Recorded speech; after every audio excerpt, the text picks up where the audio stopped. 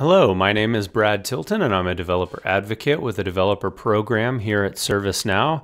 And today I'm going to do a quick little demo of one of our new Paris features in Flow Designer. The Get Catalog Variable action has been around in Flow Designer for a few releases now. And one of the things that was added in the Paris release is support for the multi-row variable set. And the multi-row variable set is the little table looking variable that you can use with the catalog, but previously you haven't really been able to do a lot in Flow Designer with that variable set without doing some scripting. So without further ado, let's go ahead and get into it. So the first thing I want to do is look at our access request catalog item here. This is an item that I've created for this demo, and the goal of this item is basically to request access to stuff. So we'll go ahead and fill it out. We'll say Able wants access to a couple of things here, so we'll add a couple of rows, and we'll say thing 1, read access, lots of stuff. And then we will add a second row for thing 2, and we'll say write access to even more stuff. All right, so we have our 2 rows with our 3 columns and our variable set here. I'm going to go ahead and order now. Now that I've ordered my catalog item, I have a request and a request item here, and we should have some data in there. So let's click into my request item. I can see that it does have my variables present here. And let's go ahead and look at our flow. So I have a pretty simple flow as the default flow here because maybe when I created this flow I didn't have access to the MRVS within the flow. But what we're going to do is open up that flow and make some changes to it with our new Paris functionality. So the first thing I'm going to do is I am going to look at the get variables.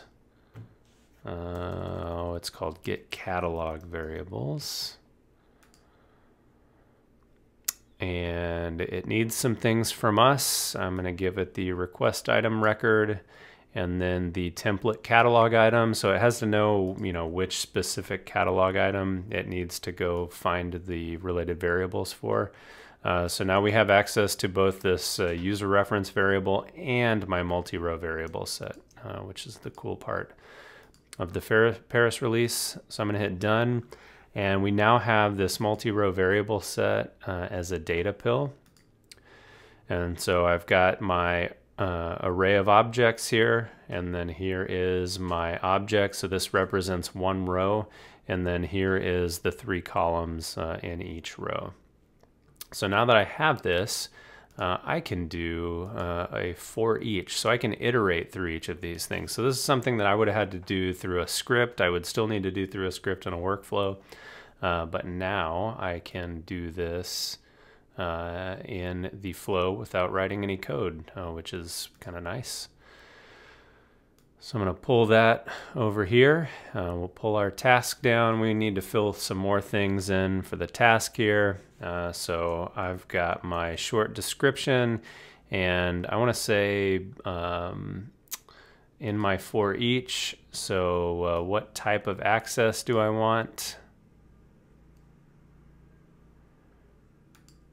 I didn't like that. So let's say what type of access do I want? And then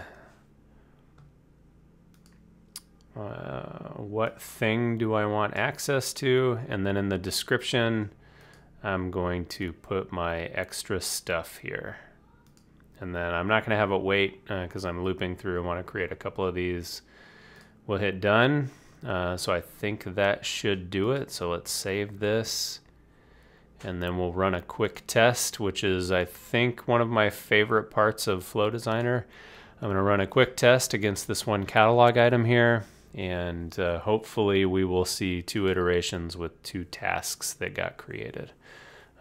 So we see that my catalog task did get created here, and if I go in and look at the other iteration, I also had another catalog task created, and we can click into that and see that I did get a task created here, and it has the number 14. And then if I look at the other one, we have,